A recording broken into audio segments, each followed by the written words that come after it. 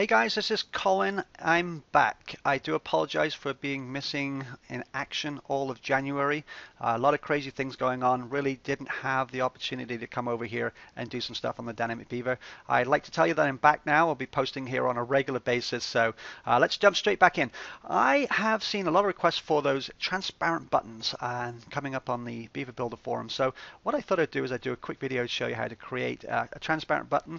First of all, just on a singular basis. So we're going to choose this one up here, and then I'm going to show you how to do it on a global basis. So what I'm going to do is I'm going to fire up CSS Hero. It's already in rocket mode, so it's going to be able to identify all the elements of the Beaver Builder theme. Okay, and as you can see, I'm going to hover over that. Now this is actually picking up this single button. It's a node that this button is in, and actually you can see it there. If I hover over it, you can see that it's the FL node, and then it's got a large number of 548. That actually identifies that single button. So if we make changes to FL node 548F, so on, it will only change that button. So what I'm going to do is I'm just going to click on this option here. I'm going to click on background. And the nice thing about CSS Hero is you can click on here and you'll have a transparent option. So if I click that, you can see it's gone transparent already. If I click save,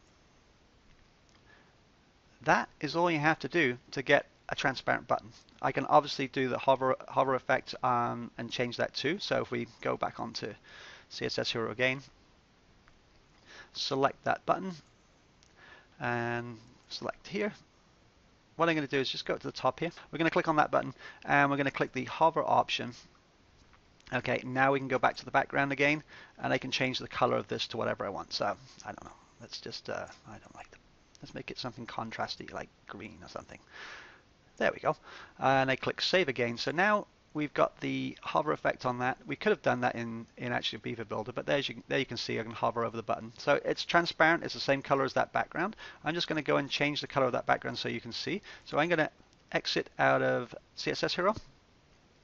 That will bring up my menu again. So I'm going to click on Page Builder just to show you that that's transparent. I'm going to change the color of this heading background here.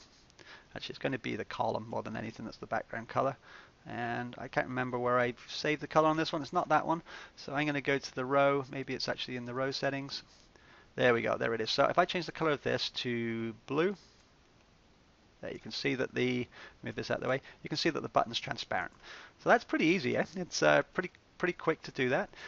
Next thing we've got to do is change the buttons at all the levels. So I've actually just created a little bit of a quick bit of CSS for you. So I'm going to publish the changes on that. And right now, if I scroll down, you can see that one's transparent. This one's not transparent. But what I'm going to do is go into my theme settings. I'm going to go down to code. And sorry, it's going to be appearance, and then it's going to be customize.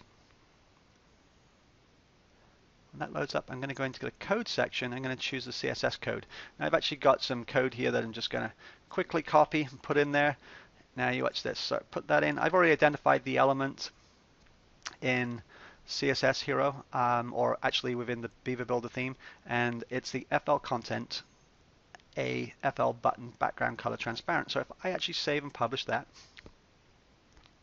I've also added the important there just to override some settings that I know will cause a problem. So save that, okay, and we'll close that. We're actually still in the customizer. I'm going to go to the front end here, and I'm going to do a quick refresh. Right now you can see that button is blue. If I refresh the page, we'll go down here, it's white, but obviously the background, the text is white too, so that's transparent. That's transparent. I don't know if there you go. There's a transparent button down there. That's all you need to do to make every single button transparent. You can still go in and change the color of the text on this button by using the Beaver Builder settings. So I'm going to go text color. I'm going to make it blue. Let's get that down to blue. Make it blue there. If we move this out of the way, you'll be able to see. There you go. Blue. And that's pretty much all it is to it. So there you go.